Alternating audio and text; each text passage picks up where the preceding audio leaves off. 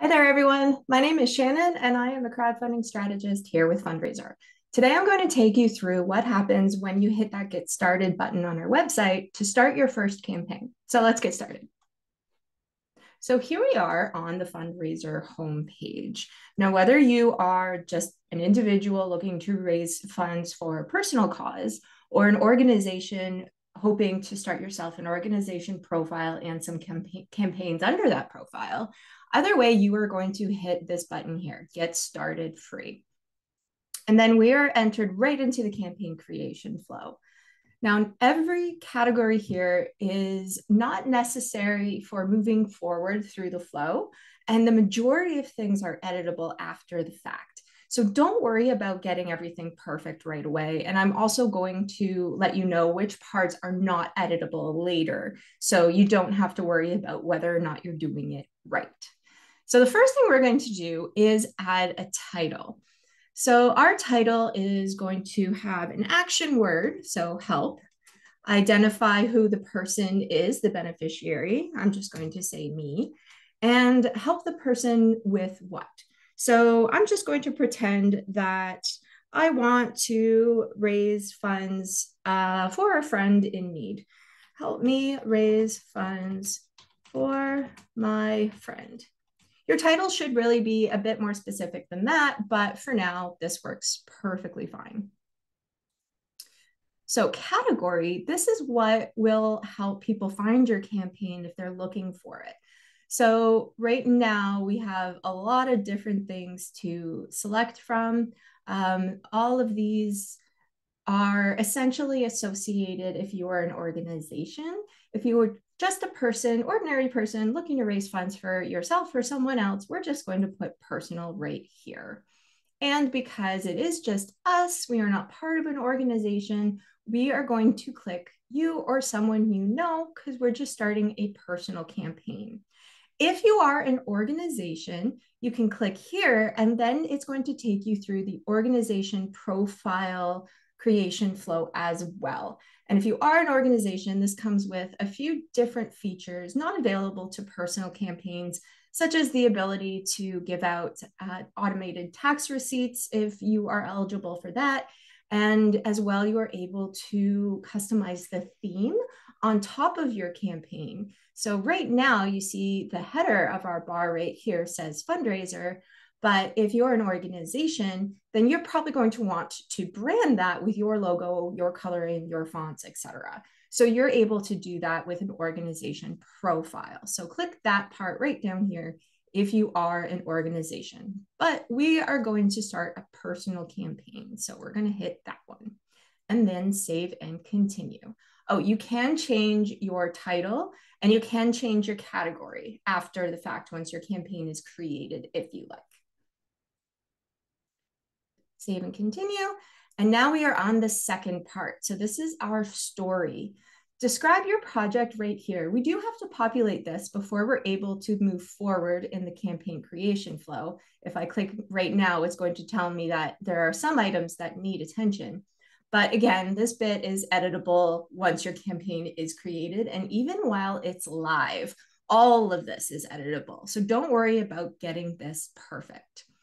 This description of your project here is going to show up whenever your campaign is shared to a social media site or to email, or maybe there's a widget that you want to populate in a website. Obviously, whoever shares that is going to be able to write whatever they like in their personal post.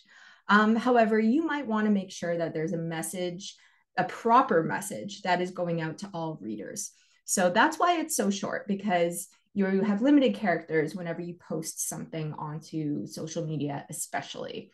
So right now we are just going to put TBD because we're going to do that later. We don't have to do the picture or story.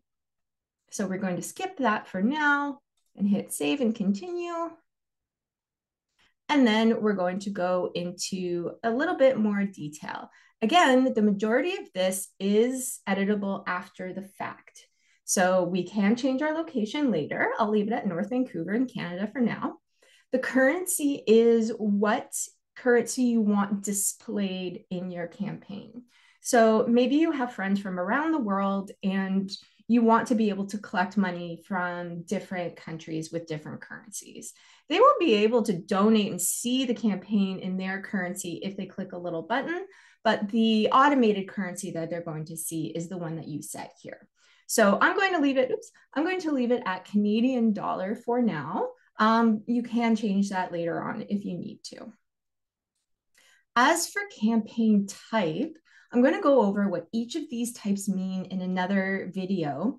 However, it is important to know which one you want to choose right now because you cannot change this later. So if you choose keep it all and you figure out after you've created your campaign that you wanted all or nothing, you can't change that later. That's okay. You can just start another campaign, but it is a little bit more work. So just make sure that you know which one you want here now.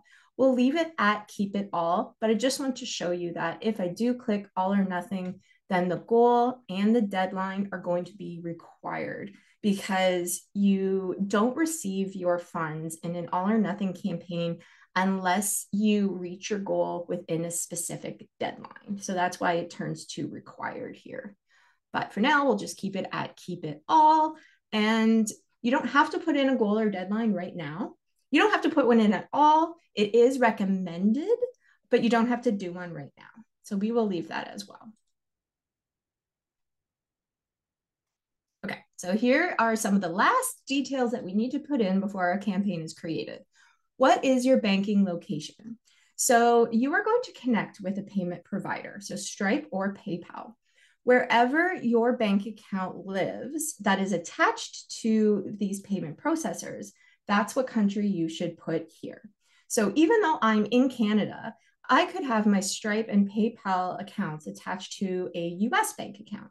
In which case, even though my campaign is running in Canadian currency and my address is in Canada, I would need to put US here because that is where my bank account that is attached to these payment processors lives. I'll leave that for Canada right now. And if you aren't ready to attach your payment processors, or if you're just checking this out to see what the campaign process looks like, you are free to connect this later.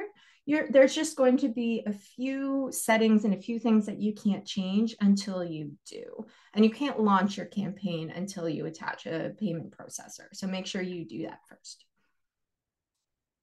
How much does it cost? Again, I'm going to go through these details in another video. However, just know that you can change your mind as to which of Fundraiser's pricing plans you choose later on, even while your campaign is running.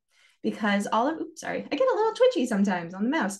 So even if your campaign is running, and you change the pricing model, that model will just be applied to every transaction moving forward because all of our pricing plans are transaction based. There's no fixed fees with Fundraiser.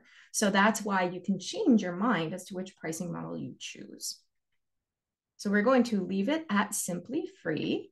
And if you're interested in reading our terms and conditions, you can click this button terms right here and you agree to them when you hit save and continue. And that's it. Now it says, congratulations, Shannon, and it wants me to review my campaign.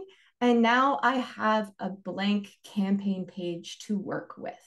You'll notice here that there's a bunch of pencil icons. That is going to take you directly to the edit setting that lets you change that feature. But if you want to check out all of the settings, you can always go here to your sidebar menu where it says edit. So play around, check out all of these different menus here. Check out your taskbar. This is new. It's a new feature, and we designed it to help make sure that you know every little bit of what makes a campaign successful. So check out these tasks. More are going to pop up as your campaign goes on, and then you can click right here and either mark it as done, snooze it for later, or dismiss it completely. So that is definitely an invaluable part of the campaign. Have fun, and always make sure to let us know if you need any help. We are here for you. I'll see you in the next video.